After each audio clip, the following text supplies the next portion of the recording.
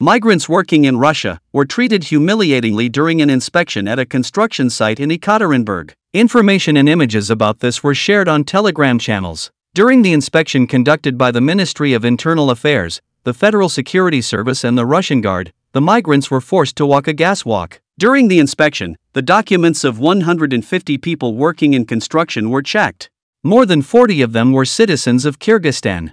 The Kyrgyz Ministry of Foreign Affairs has already demanded an investigation into what happened.